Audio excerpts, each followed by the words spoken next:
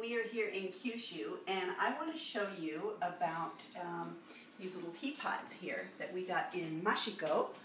They're handmade, exquisite teapots. So delicate and lovely.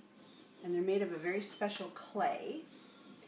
And I was about to use it when my Japanese friend said, "Stop! You have to boil it in okayu."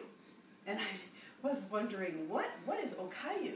And she was explaining to me that this type of teapot has really tiny holes in it, and if you don't boil it in something like a gruel or a porridge mixture, that it will crack over time and it will not basically last as long. And you want this to be a lifetime teapot.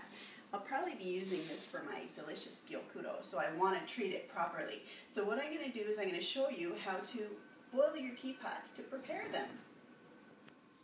Okay, so here we are at the stovetop, and the first thing we need to do is line a big pot with a tenugui.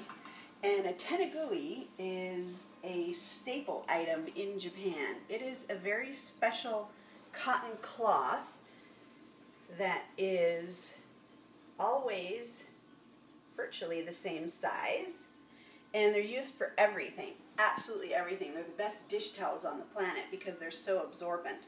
And this one came from my little farming co-op, so I'm going to use that instead of my prettier ones like this one. Love that one.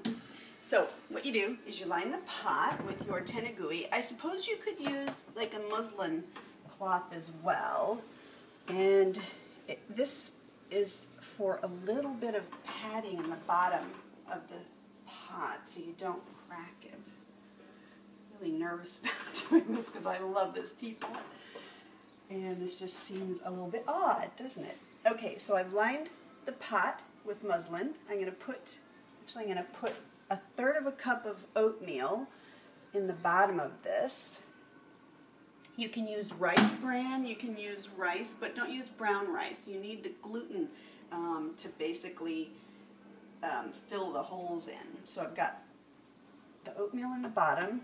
I'm sticking the teapot in there, like so. And now what I want to do is, it's pretty much 1 to 10. So 1 part oatmeal or rice bran or glutinous rice to 10 parts water. But the most important thing is to make sure that you have enough water in here to fill the pot to the brim. Ooh, that just does it. Actually, I'm going to add a little more water to that. This water straight out of the tap, because you're not going to be eating this. You're just prepping your teapot. Okay, a bit more. Oh my gosh, this makes me nervous. I've never done this before. Okay, so what we want to do is put our lid on, and we want to simmer this for 20 minutes. So I'm going to let this kind of come to a little bit of a boil, and then I'm going to turn the heat down and monitor it very carefully because I don't want anything to happen to this teapot. I love it so much. But when we're finished, it will be ready to use for your special gyokuro or sencha. Okay folks, it's been simmering here for about 20 minutes, and now I'm going to attempt to pull it out. Oh my gosh, how do I do this? I'm not really sure. So far so good.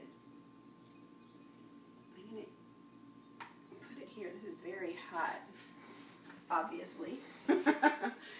Whoop, over here to the sink, and I'm just going to tip that out.